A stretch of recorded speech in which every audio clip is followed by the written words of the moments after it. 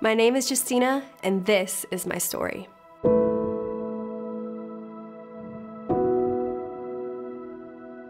I don't want to start on a heavy note, but I don't know any other way to start. When I was about 3 or 4 years old, I was sexually experimented on by neighbor kids. In other words, I was sexually abused. I was awakened and introduced to things that I should not have known. As I grew, I realized that what had happened was wrong, so I continued on and hid an addiction. But I began to forget the origins of it all. But no matter how far forgotten the abuse of the past was, I could never evade the nightmares where the abuse lived on in various forms. A rage filled me, and it was so difficult to control the outbursts of anger.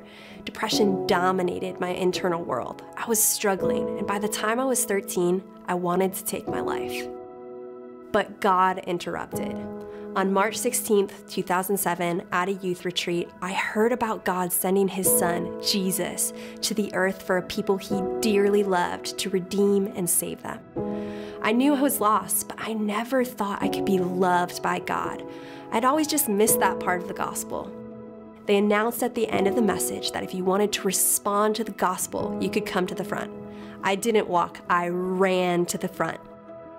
My entire life changed as the truth of the gospel pierced my heart. The power of suicidal thoughts shattered. I came away from that weekend with faith in Christ's work building in my heart, a deep conviction to be in his words, sorrow over the sin in my life, and a desire to live in a way that was pleasing to God. God began the long work of freeing me from the addictions and patterns of lust that had a strong hold on my life. That night, I surrendered my life to God, but there were some things in my life that I couldn't get free from. I struggled with the shame of sexual confusion and fear of physical affection of men. I continued to battle depression, and I was haunted by violent sexual dreams. I was walking with God passionately, but I was doing so with a significant limp. In college, I began to cry out to God for healing and freedom. It was during that time I was sitting in a class and they were talking about how necessary it is to heal from past hurts and trauma. Something about what they said began to evoke a physical response from me. I began to be thrown into a panic attack that left me tearfully and breathlessly immobilized on my dorm room. I asked God, why is this happening to me? And I clearly heard his voice at that moment say to me, Justina, there's something in your heart that I want to take out, but it's going to be really painful. And I responded in that moment, do it. The memories of the abuse all began to bubble to the forefront of my mind. The reality of what happened to me could no longer be ignored, and I began to realize the effects that it had on my life. The timing of God is perfect, and he knew the exact timing and ways that these things needed to be dealt with in my life. On my campus, they had just started a group called Pure Heart.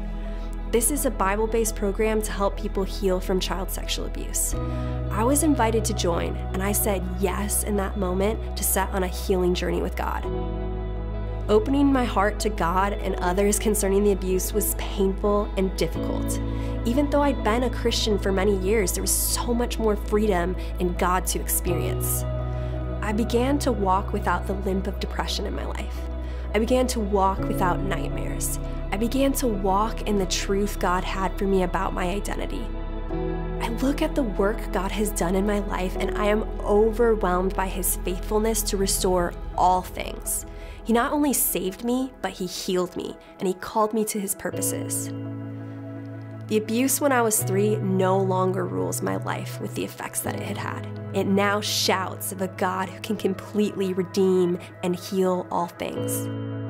He loved me, he saved me, he restored me. If he can do it for me, he can do it for you too.